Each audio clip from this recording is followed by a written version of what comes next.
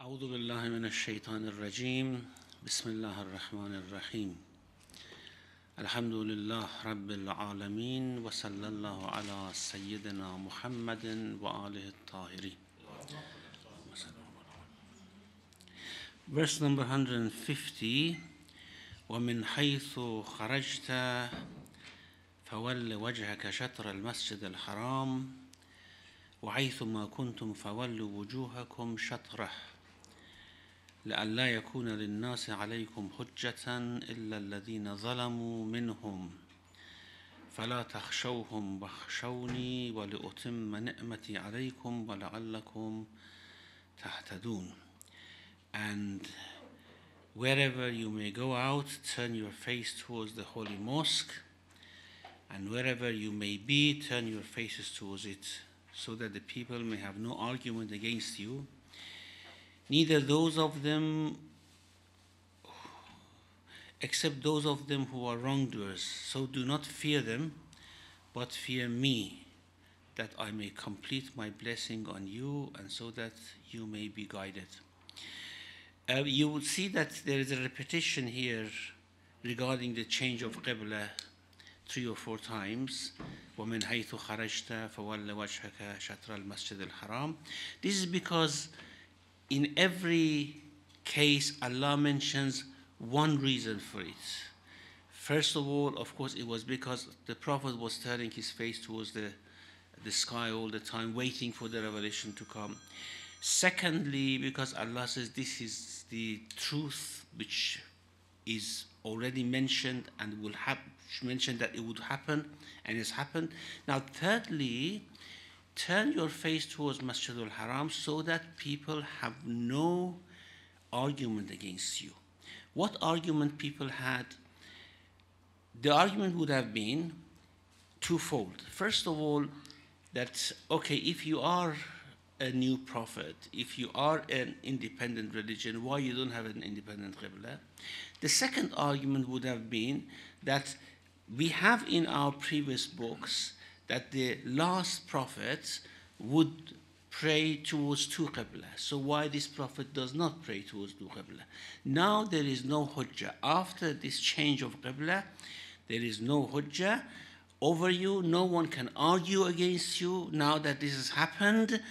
إِلَّا الَّذِينَ ظَلَمُوا مِنْهُمْ, except the wrongdoers who, no matter whatever proof and evidence you show them, they are going to argue.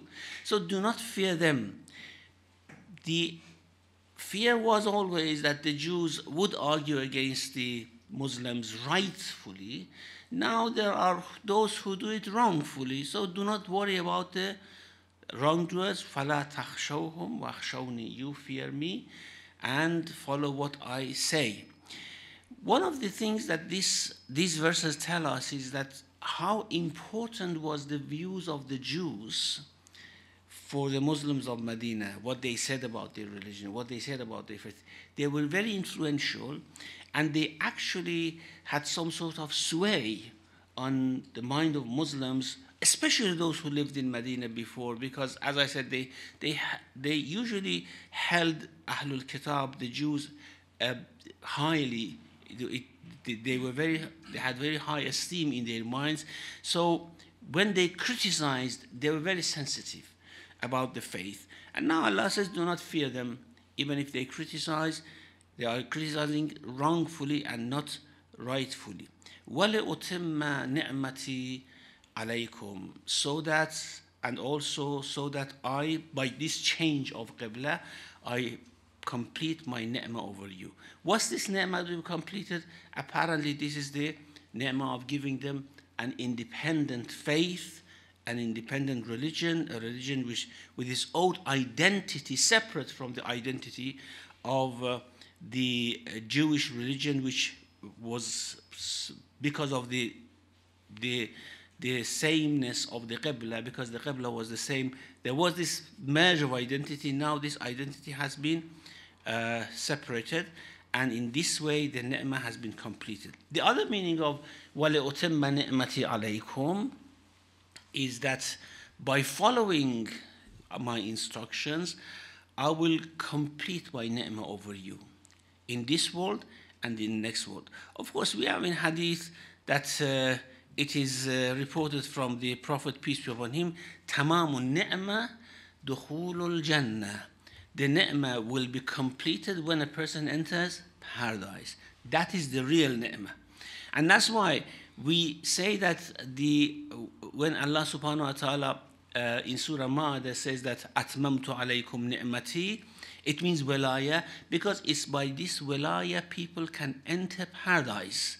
And therefore the completion of ni'mah is actually will take place after we have passed the Sirat and have entered the paradise. So by doing this, I will complete my ni'mah over you, وَلَعَلَّكُمْ تَهْتَدُونَ. And also, this is a new guidance which has come to you, and you will be guided. Verse number 151, كَمَا أَرْسَلْنَا فِيكُمْ رَسُولًا مِّنْكُمْ يَتْلُو عَلَيْكُمْ آيَاتِنَا وَيُزَكِّيكُمْ وَيُعَلِّمُكُمُ الْكِتَابَ وَالْحِكْمَةَ وَيُعَلِّمُكُمْ مَا لَمْ تَكُونُوا تَعْلَمُونَ.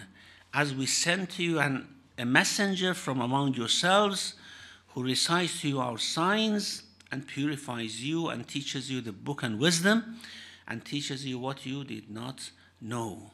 Now you remember when Ibrahim was actually building the house, he made a dua.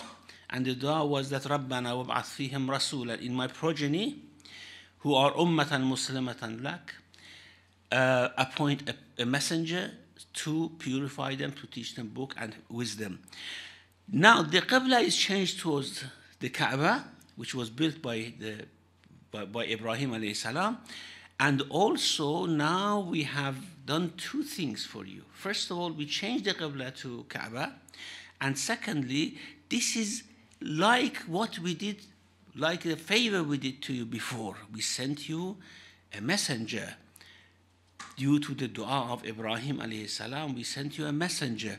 Sometimes one wonders how long the dua may go, isn't it? 2,500 years ago, Ibrahim made a dua, and the dua is fulfilled now among the people of Mecca, among the Ummah al-Muslimah. So, كَمَا أَرْسَلْنَا فِيكُمْ apparently is attached to لِأُتِمَّ نِعْمَتِي عَلَيْكُمْ. I complete my ni'mah to you in the same way as I appointed a messenger to you. Remember my favors. My favors have been so huge on you. So if I sent you this great ni'mah, if I made this great favor of sending a messenger from you, I will complete my ni'mah to you in due course. كَمَا أَرْسَلْنَا فِيكُمْ رَسُولًا مِّنْكُمْ. We sent to you a messenger from you.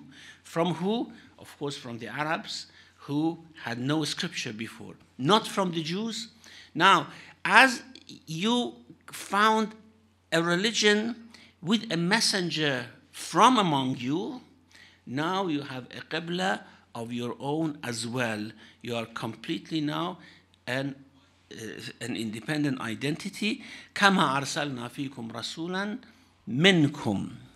Now, what does this Rasul do? يَتْلُو عَلَيْكُمْ آيَاتِنَا. First of all, you did not know anything about revelation. You didn't have any scripture. You didn't read any book. Now this messenger reads to you the revelation, and you are now having a book. Now you see how this ni'mah is getting completed. The messenger, the book, guidance, qibla, the direction, everything now is being completed for the people to whom this messenger was sent, the Ummiyin. I have mentioned this repeatedly. Ummiyin were those who did not have any scripture, were those who were not Jews. And Jews call them Ummiyin, meaning they are nations other than Jews. So for the Ummiyin, Allah has sent a messenger, هو الذي بعث في الأميين رسولا منهم, from among the Ummiyin, have given them the book, identity, direction for prayer, يَتْلُو عَلَيْكُمْ آيَاتِنَا, revelation, وَيُزَكِّيكُمْ, and purifies you. these three things exactly are those three things that Ibrahim actually requested from Allah subhanahu wa ta'ala by sending this messenger. What is purification? He purifies you from internal evils and from external evils, from the apparent evils and from hidden evils. Hidden evils are what? Shirk, kufr, grudge, jealousy. These are hidden evils which this messenger would purify you if you follow them. Apparent evils like, for example, fornication, adultery, doing indecent things in public, these are the apparent evils. And this is what Allah mentions, وَذَرُوا ظَاهِرَ الْإِثْمِ وَبَاطِنَهُ. Leave the ithm, the sin, whether it's apparent or is hidden. Both of them you have to leave. So this messenger would purify you of all these evils, hidden evils, apparent evils. وَيُعَلِّمُكُمُ الْكِتَابَ وَالْحِكْمَةِ. And he teaches you kitab.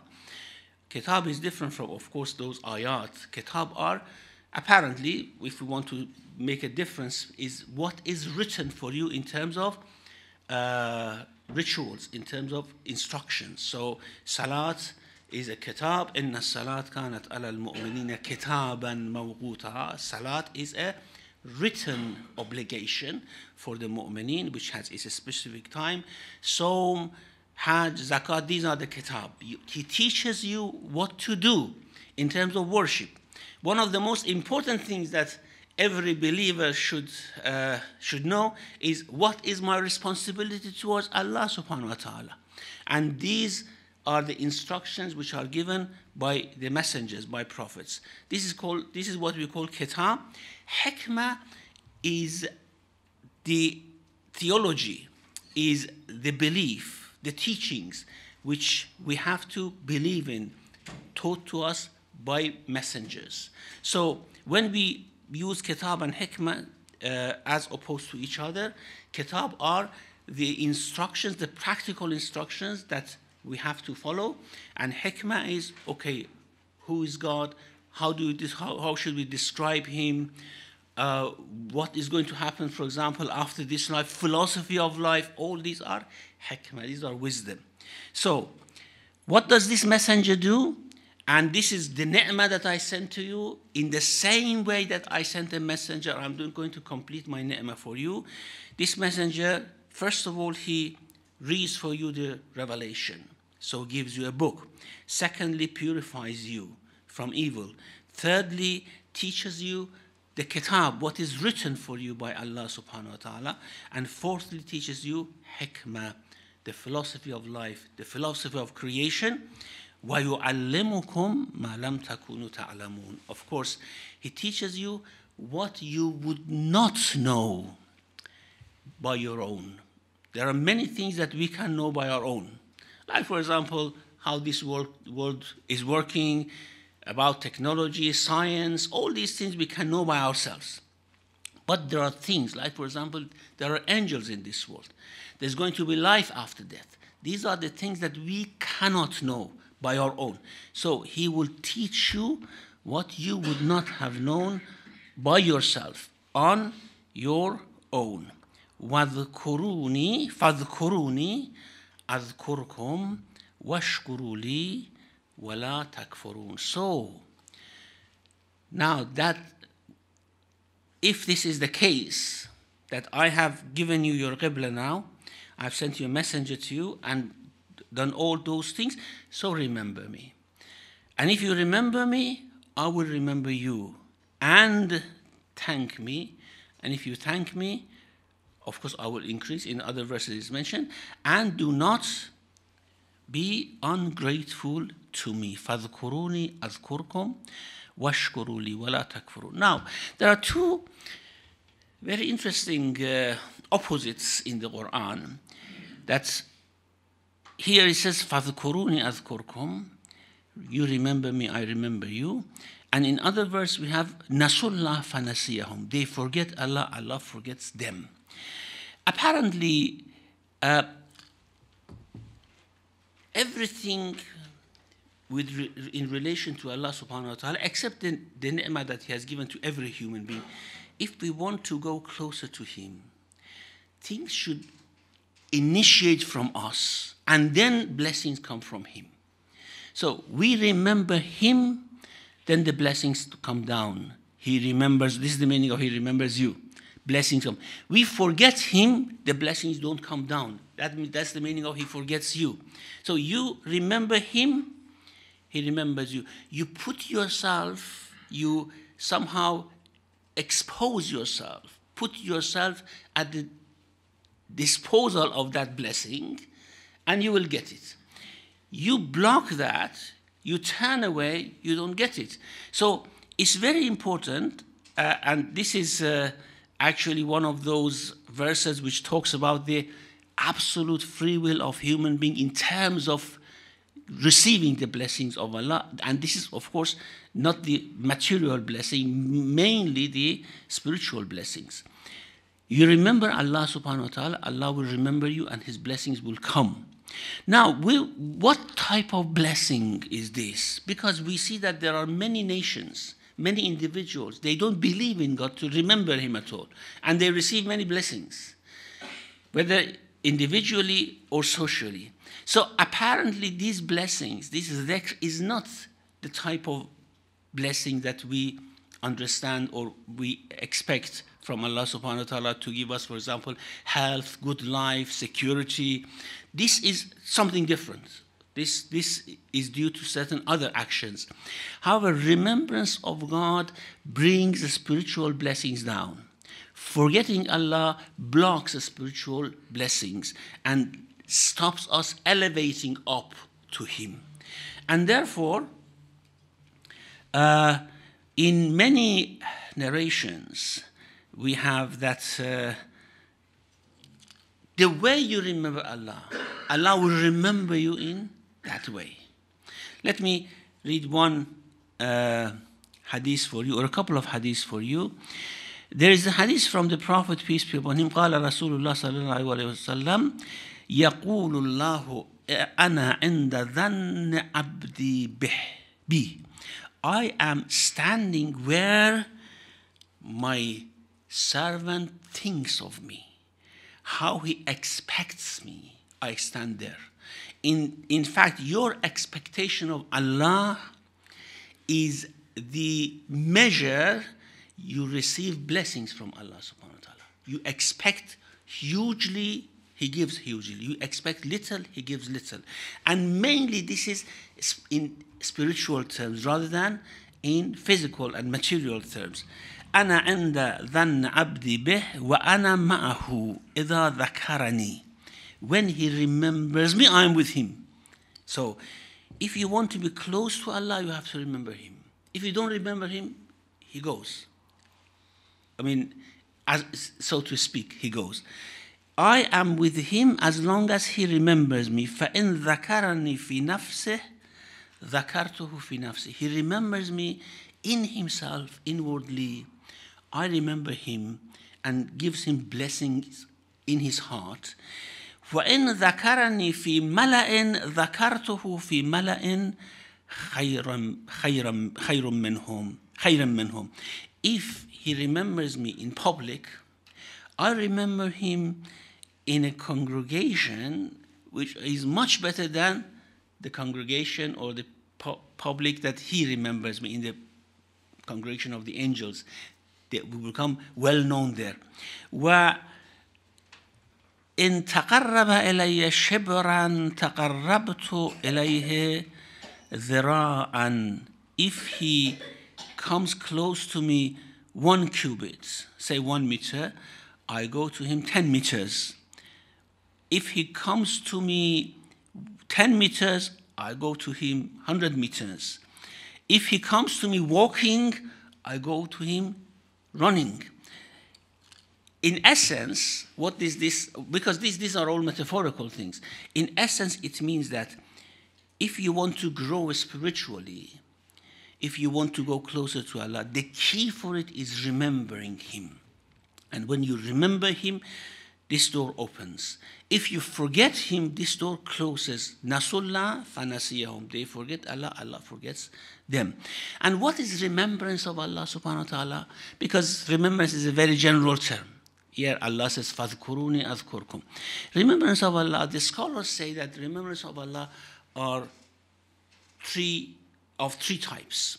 One type is you say by your tongue, you subhanallah, alhamdulillah. This is what we usually call dhikr, isn't it? This ta'qibat we do after salat is dhikr.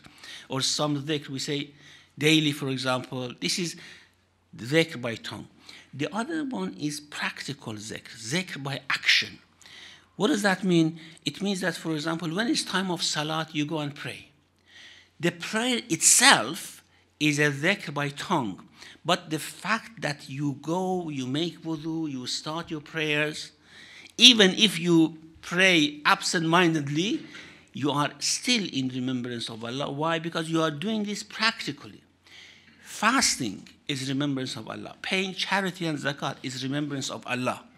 Doing any good work for the sake of Allah. This is very, very important. Sometimes we get confused because many people do many good things and we say, okay, is this dhikrullah? No.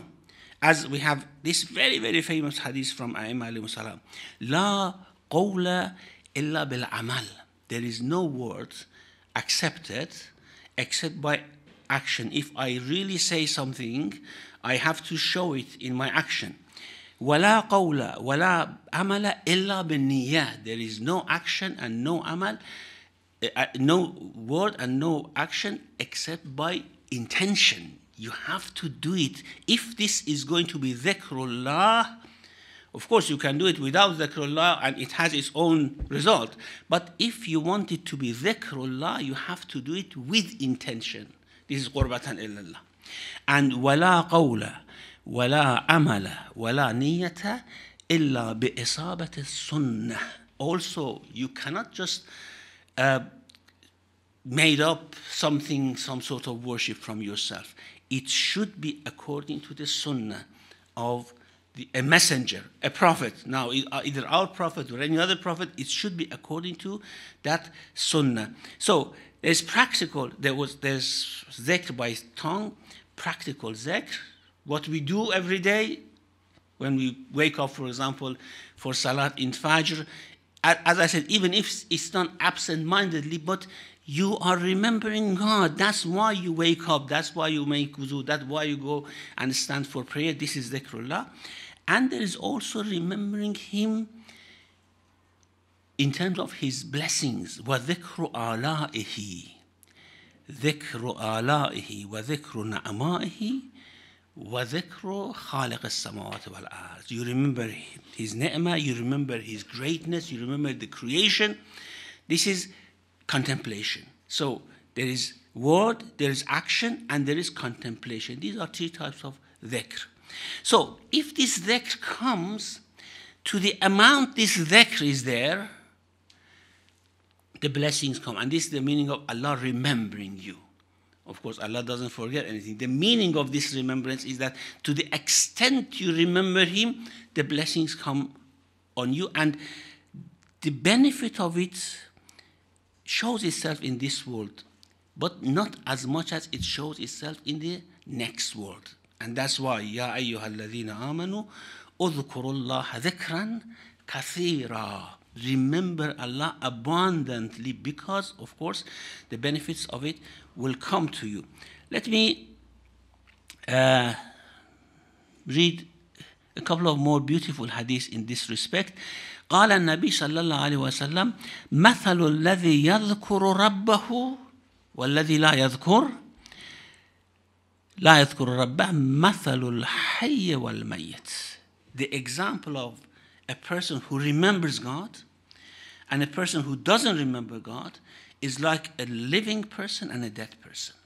Of course, it is the life of the heart. Remembrance of Allah is life of the heart, and forgetful of Allah is death of the heart.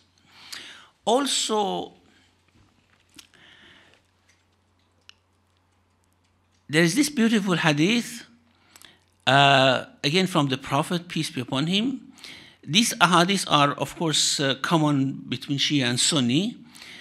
Man ata Allah faqad dhakara Allah. Whoever obeys God has remembered God. وَإِنْ قَلَّتْ صَلَاتُهُ وَصِيَامُهُ وَتَلَاوَتُهُ لِلْقُرْآنِ. Even if their salat and fast and recitation of the Quran is little, they just suffice with the wajibat. They don't do any nafila, they don't do any salatul layl, but they obey God. When they go to business, they are very careful. In dealing with family, with friends, they are very careful. They do not do backbiting. They do not wrong anyone. They do not wrong any member of the family. This is ita'atullah. So even if their salat and siyam and fast is little, this is remembrance of Allah. وَمَنْ عَصَى اللَّهَ فَقَدْ نَسِيَ اللَّهِ. Whoever disobeys Allah has forgotten Allah. وَإِنْ كَثُرَتْ صَلَاتُهُ وَصِيَامُهُ وَتِلَاوَتُهُ لِلْقُرْآنِ. Even if they do salat and fast and recite the Quran abundantly, but if they are disobeying Allah, you may say, is it possible someone who do fast and pray and comes to mosque all the time disobeys Allah? Yes, it's possible. And we have seen examples of it. We have seen examples of people who are very popular in the mosque, but when they go home, everyone is afraid of them because of their akhlaq and their bad mood and things like that. So this is disobedience of Allah subhanahu wa ta'ala. So disobedience of Allah is forgetting Him. No matter how much you say dhikr by your tongue. Obeying Allah, even if you don't say anything except you do your salat, your wajib salat, then of course you are in remembrance of Allah subhanahu wa ta'ala. And the final hadith I want to mention here, عن النبي صلى الله عليه وسلم يقول الله يا ابن آدم إنك إذا ما ذكرتني شكرتني وإذا ما نسيتني كفرتني. If you remember me, you have thanked me. If you forget me, you have been ungrateful to me. And this is of course very clear. We may do many good things, but we do not remember Allah subhanahu wa ta'ala. In fact, we are ungrateful to Him, and we are doing good to others by the things that He has given us without remembering Him, without mentioning Him. This is, of course, ungratefulness. So, فَاذْكُرُونِي أَذْكُرْكُمْ وَاشْكُرُوا لِي وَلَا تَكْفُرُونَ. Another question here is, why should we thank Allah subhanahu wa ta'ala? And because this thankfulness doesn't reach Him. By not reaching Him, it means that He's not taking any benefit of it. He doesn't feel better when we thank Him. Of course, we human beings, when someone thanks us, we feel better, isn't it? We feel somehow gratified. But for Allah, this is not there. So what's the benefit of this shukr given to Allah? Again, anything in this vein that we think the benefit should come back to us. Any worship we do, we have to think of its benefit in terms of our own selves. If we thank Allah, what is thankfulness? Thankfulness is to know that what you have is from Him. That's thankfulness. Someone asked, Musa alayhi salam was this conversation with Musa alayhi salam, that he said, Ya Allah, how can I thank you while everything you give to me, even this thank, is from you? He said, this is when you are thanking me. Knowing that everything is from me is you are thanking me. Now, why this thankfulness? Again, the benefit comes to us because this makes us humble towards Allah. This softens our hearts towards Allah. This makes us to feel obedient towards Him, to be patient towards His decisions, what decisions He makes, which may not be desirable for us. This shukr would always bring all these things, and therefore this is something which benefits us. And now this is the end of, this verse is the end of the series of verses talking about Qibla. Verse number 153 turns to a new subject. Inshallah, we deal with it next week. Wa sallallahu ala Muhammadin wa alihi tahirin. Thank you, Sheikh. So we continue with some discussion.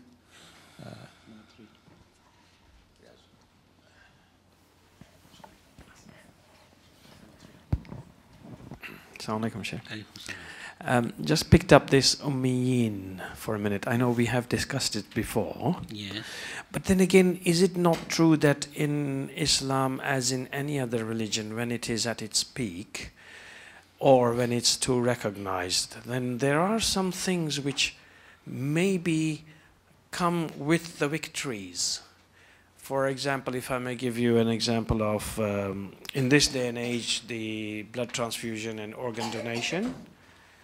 If I remember correctly, you're allowed to you're allowed to receive but not to give. I think this is 20 years ago when we last asked about it, organ donation. So that gives you a level of superiority, just like the Jews said, we are the Jews, God's people, and you are the Gentiles. In a similar fashion, does it not then give us that guilt of we shouldn't have anything in our rules that make us superior to other races? So could you expound on that? Because when you say Ummiyin, even God says Rasul was an Ummi. And therefore, the Ummi word is not a degradatory term. So it doesn't set us apart from, Muslims are not superior in that way, in the commonality of peoples. So when we see these, some rules or restrictions that seem to smack off superiority, could you tell us more about that? Is there I don't think that ruling, if it's correct, is due to superiority. It's due to impermissibility of self-harm. You cannot harm yourself. Now, if, for example, there's an organ there, which from a deceased person, or someone has donated, you can receive it, okay?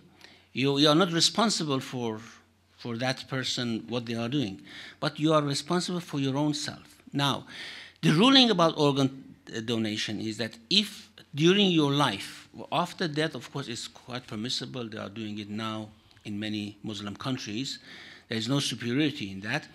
If in your life you want to donate an organ, if it harms your life, shortens your life, you're not allowed to do it.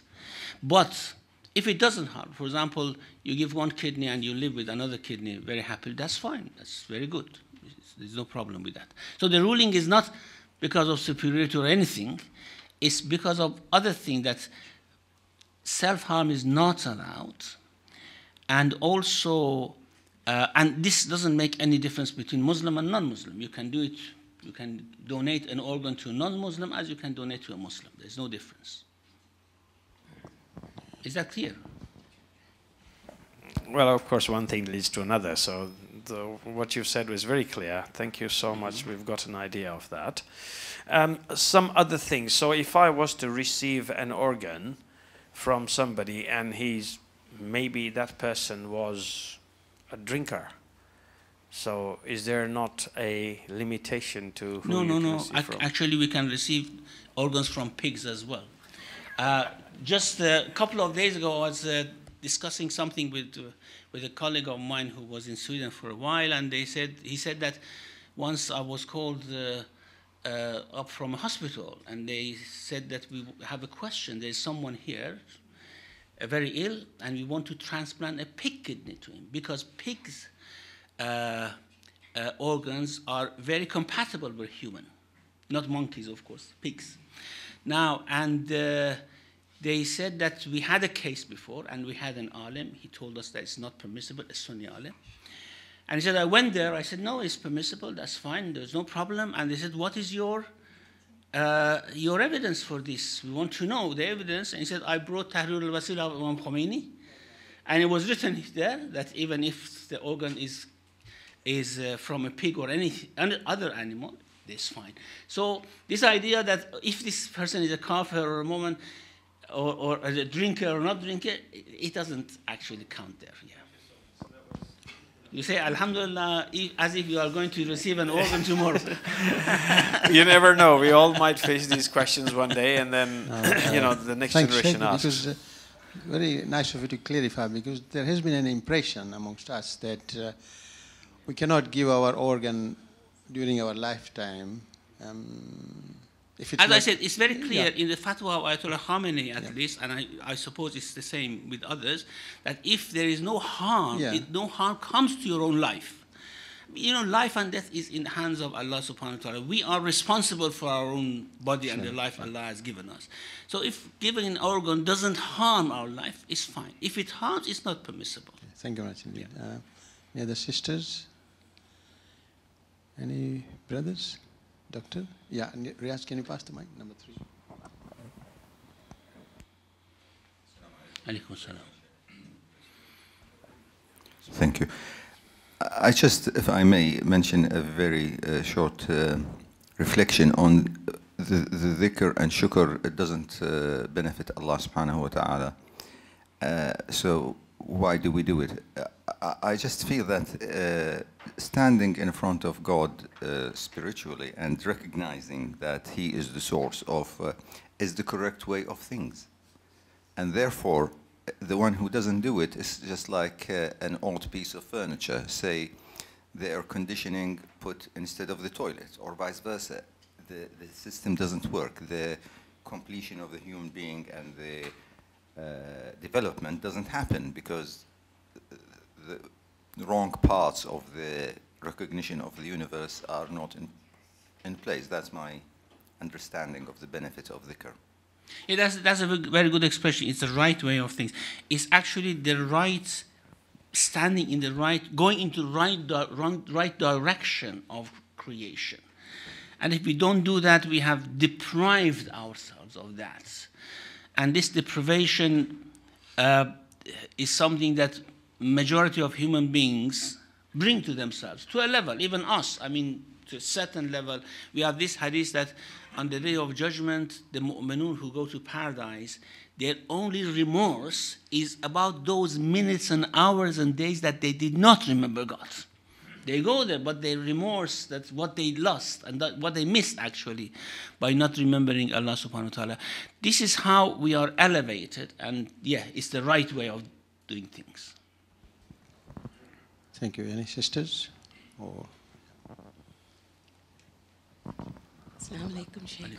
I remember asking another Shaykh about how Allah is with me. How do I know how Allah is with me? And he said to me that Allah is with you the same way as you are with Him.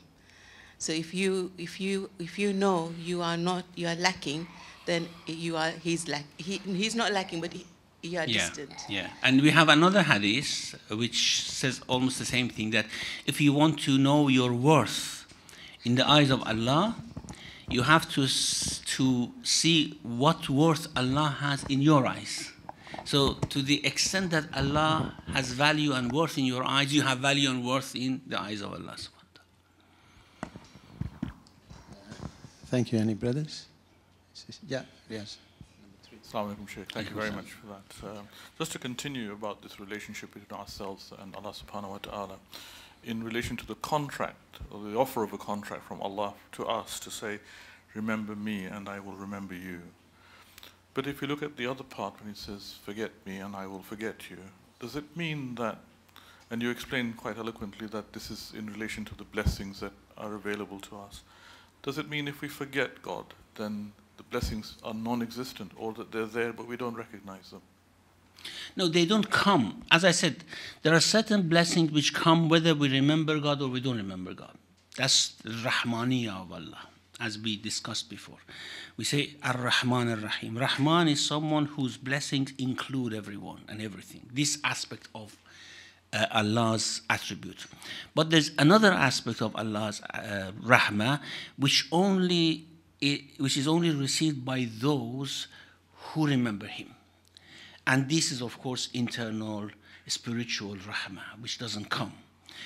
And therefore, someone who doesn't have faith in Allah never receives that rahmah, because that rahmah is something that we have to bring down. It doesn't just come automatically.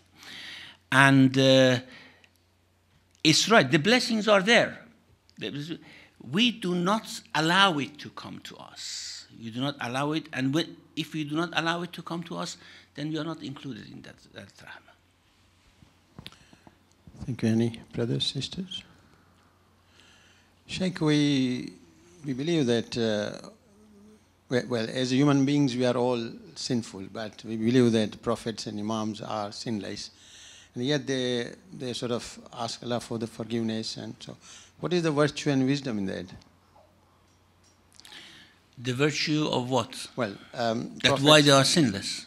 No. Or what? Why they are? Why they still pray to Allah for the forgiveness or for the etc. As we have Dua Kamel, for example. You know, someone called Isa alayhi salam, Ya Abda Salih, Ya Abda Salih, or Ayyuhal Abdus Salih. This is the Kabul. Ayyuhal Abdus Salih. And his face became red. And he said, don't call me that, because no one is Salih when compared to the blessings of Allah subhanahu wa ta'ala. In fact, no one can give thanks enough. And if we cannot give thanks enough to Allah, what should we do? We should ask for forgiveness, isn't it? Now, the closer we go to God, the more we realize this, and the more we feel that Allah should forgive us, the more we feel that we should repent to Allah subhanahu wa ta'ala, the more we feel that we should ask for His forgiveness. And that's why awliya Allah, the level of their asking for forgiveness, the level of their repentance is much more than us. Why? Because they realize more. Thank you, Annie. Yeah. Sheikh, there's quite a common English phrase, God sent. And really, in my life, I've experienced, I can only describe it as God sent, because it couldn't have happened by any of my skills or knowledge or whatever. And I'm sure all of us around the room here can think of such instances, whether it's an action you took or whether the person you were trying to talk to, something happened. So one example is some 20 years ago, as a trustee of an organization, one of my fellow trustees suggested in the morning that we should transfer this amount of money to another account, and in 12 o'clock that bank collapsed. I can't explain it, nobody knew about it. Really, there's absolutely no indication of that was likely to happen. So I mean, such things, are there hadith which reflect that such things do actually happen? I mean, is it just chance, or is it truly God sent? Now, the Muslim philosophers say that there is no chance in this world. Everything is calculated. So they rule out chance completely. There's no luck or anything like that. Yes. So I think Sheikh, they said clearly, you perform on God sent, yeah, that's it. Yeah, that was a good point. But these things happen to everyone in this world. It's not because I'm a mu'min or a kafir. This is from the Rahmaniyya of Allah. You know, Allah, in His Rahmaniyya, Allah does not forget anyone. Even the most ungrateful person, Allah doesn't forget. The Pharaoh, Allah said to Musa, go to him and speak softly and politely. Maybe he remembers, maybe he takes heed. So still, Pharaoh, Allah doesn't forget and gives the blessings, like anyone in this world who is kafir, mushrik, whatever. These are all from Rahmaniyya. But these things doesn't happen in a spiritual life. In spiritual life, you need to have remembrance of Allah so that these blessings come. Of course, there are moments for everyone, mu'min, kafir, awliya Allah, ordinary believers, that Allah sends a breeze of this spiritual blessing, which includes everyone, so that some people repent, some people come to their mind, but still these breezes are reminders. People should repent to Him. So yes, these things happen, and especially if we ask Allah for them, it comes. If we ask Allah for these material blessings, He gives us, but it's very general, it's for everyone. Probably on that day that this happened to you, it may have happened to several other non-Muslims or kuffar as well, that they did it and they thought that, wow, this was a great blessing. Thank you, Annie. Yeah. So how much was it?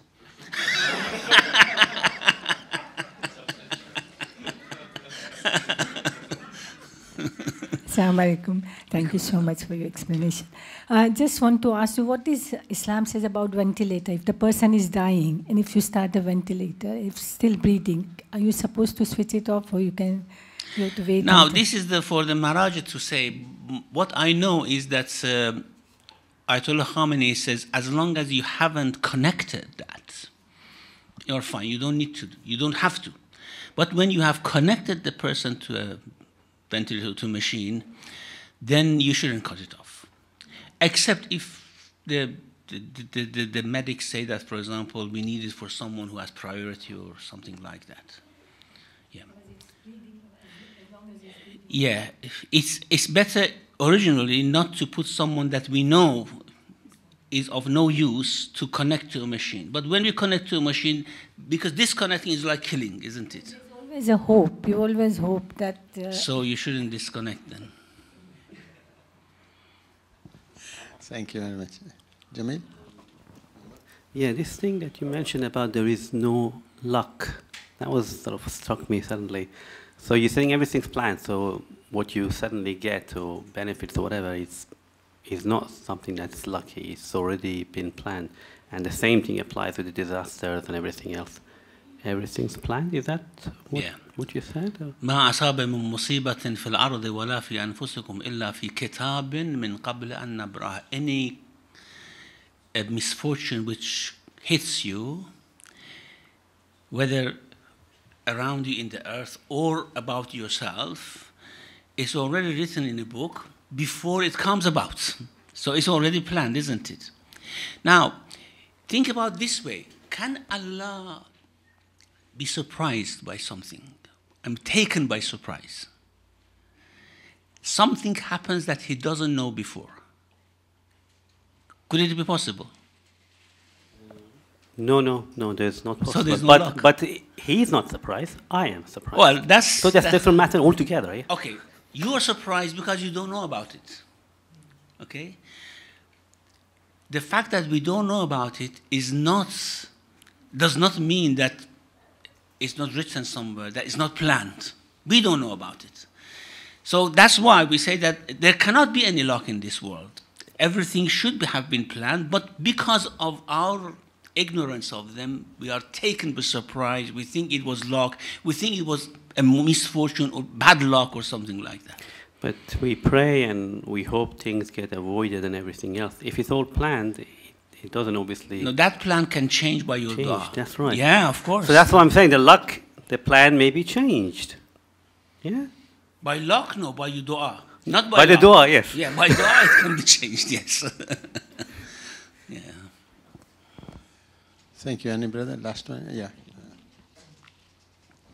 Or by a good action. A good action may change the whole direction, or bad action may change the direction of things. But still, it's all planned by Allah subhanahu wa ta'ala. Assalamu alaikum. When I came, I think you were talking about this. I'm not sure whether I understood it correctly or not, but I think you said that in the previous scriptures or previous religions, it had been mentioned that the Prophet will come with two qiblas, and so this was a final argument that to show that the Prophet was the Prophet who prayed towards two qiblas.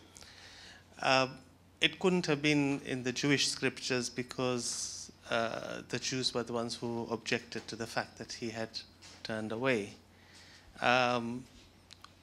I can't think of it as being the mushrikun who would have had anything to suggest that he's going to come, who's going to pray to two qiblas. So where would this be coming from? In which scripture? No, as I said, the scripture that they had was probably different from the Torah that we read today. They had a different version of it there. And the Quran mentions, الَّذِينَ آتَيْنَاهُمُ الْكِتَابِ يَعْرِفُونَهُ كَمَا يَعْرِفُونَ أَبْنَاءَهُم. And many exegetes say that they know this change of Qibla is a special feature of this Prophet as they know their sons. وَإِنَّ كثيرا منهم يكتمون الحق وهم يعلمون, something like that. Now maybe the expression I don't remember exactly. what happens, they conceal the truth. So they were concealing this from the public or twisting the meaning, and this is why many Jews, of course, were confused about it.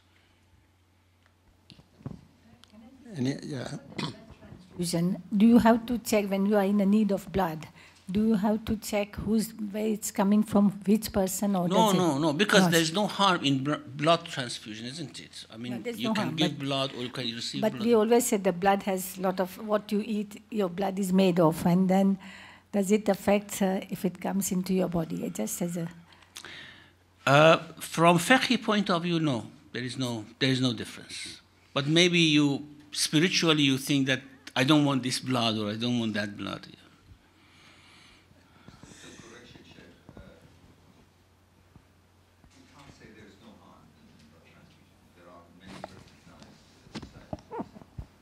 In giving blood or receiving blood? Receiving. Well, receiving blood, you know, you have no choice. I mean, you are in the hospital. So, otherwise you don't receive blood, you know. You are in, like just recently there has been a huge acknowledgement. There has been a scandalous spread of infection over many years to thousands of people. So I'm not arguing that we should or should not take blood. It's just claiming there is no harm is inaccurate. yeah, that's all. That's true. Okay. Provided there is infection, of course.